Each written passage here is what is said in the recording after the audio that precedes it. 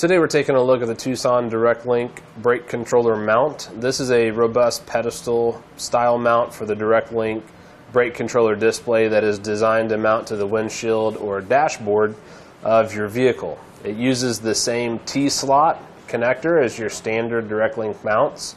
It mounts the display for easy viewing and added stability, gets it up about 5 inches off the dash or away from the windshield.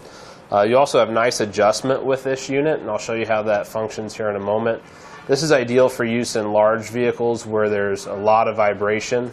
It uses a suction mount design, which suctions directly to your windshield or dashboard, or you can use the included base if you don't have a good contact area. So if you don't have a nice flat spot, this base has adhesive backing on the bottom, peel and stick, and then that's going to give you a really good spot to mount the pedestal mount.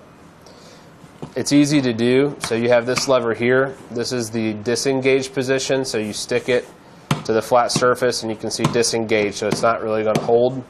But once you have it on there, you just push this down and that creates the suction, and then when you're ready to release it, or if you want to remove it or transfer it to another vehicle, you lift that up and you just kind of pull up on that. That's going to allow some air to get in there, and that's going to break that seal.